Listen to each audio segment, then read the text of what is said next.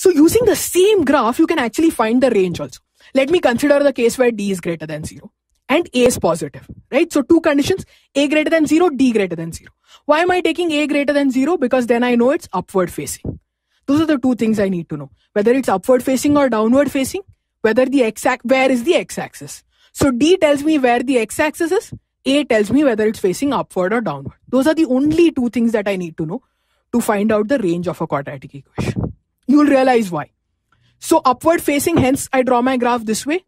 D greater than 0, so cuts it at 2 points. This is my x-axis. That's the graph. Let's say this root is alpha, this root is beta. Now it's logical. You tell me where is the polynomial positive? This is nothing but the polynomial ax squared plus bx plus c. Where is it positive? You can see that it's positive here and here. Mathematically, what is that? Here is all places where x is less than alpha. Here is all places where x is greater than beta. So, the polynomial is positive when either x is less than alpha or x is greater than beta.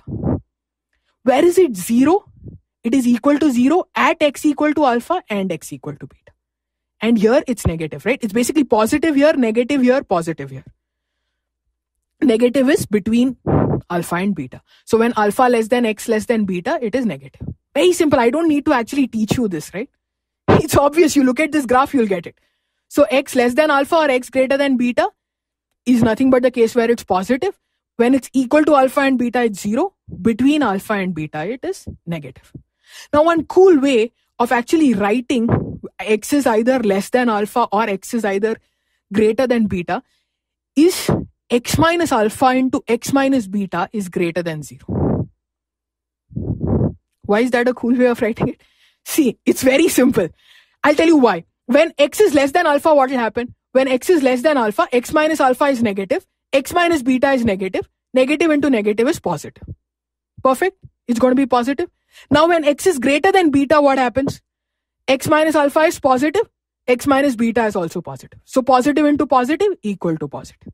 That's why x minus alpha into x minus beta is greater than 0. Great, right? Nothing great actually in what I did. When alpha and beta are the roots of the equation, how will you write the equation? We wrote the equation as ax squared plus bx plus c equal to 0. Right? When alpha and beta are the roots, another way to write the same equation is x minus alpha into x minus beta equal to 0. So that when alpha equal to 0, it becomes 0.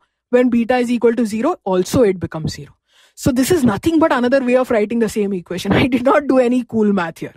It is just another way of writing the same equation. You can write the same polynomial as x minus alpha into x minus beta, which is why we know that the polynomial is positive when x less than alpha and x greater than beta. So that's why x minus alpha and x minus beta greater than 0. It's another way of saying it. It just means polynomial is positive. Right? So it's positive in these two parts, 0 at these 2 points and negative here. Now what happens if I move the x-axis down such that the x-axis just touches it at 1 point? Now what happens? It is positive entirely, right? The entire polynomial is positive except at this one value.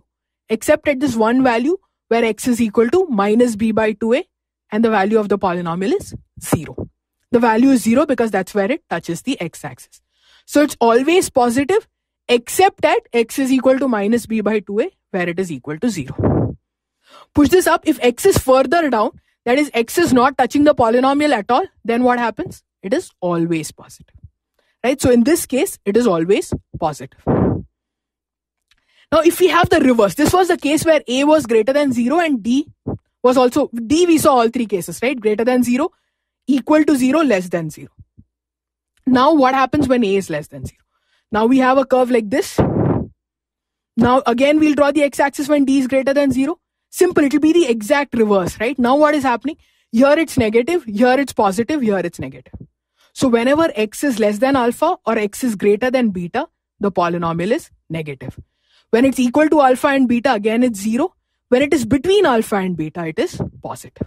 Exact reverse of what we saw earlier. When the x-axis is touching it at 1 point, it's negative everywhere except at this 1 point, which is the maximum where x is minus b by 2a. Y is obviously 0. When x-axis goes further up, then it's always negative.